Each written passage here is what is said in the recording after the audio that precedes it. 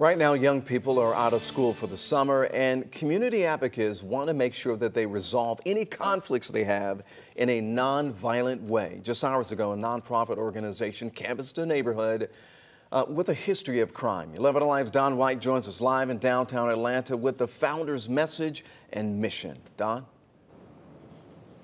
Ron, I'm here outside of the Encore Hookah Lounge. It is now permanently closed after a security guard was shot and killed here last year. Now his fiancé, she is making a difference in the community and promoting a special event taking place tomorrow.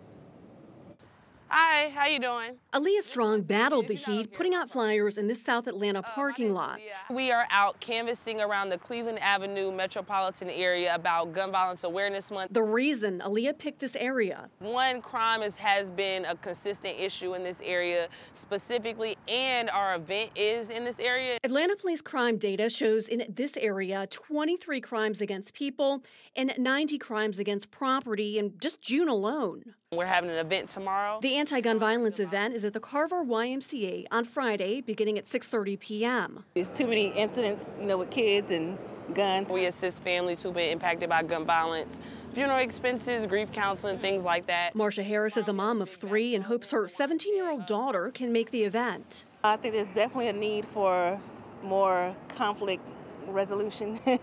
I don't know, it's every time you turn around, kids don't know how to manage, their emotions. Nice to meet you. Educating people about the effects of gun violence is personal for Aaliyah. My fiance was shot and killed last year, and so ever since then, I hit the ground running, just making it my mission to provide support and resources to families here in Atlanta who have been impacted by gun violence. Her fiance, Ty Ross, lost his life due to gun violence while working at the Encore Hookah Lounge. Because of my experience, I know that I understand the pain and the grief a lot of families are going through. It's a mission she continues, feeling Ty looking down. I think Ty would be just so amazed and so proud. Have a good day.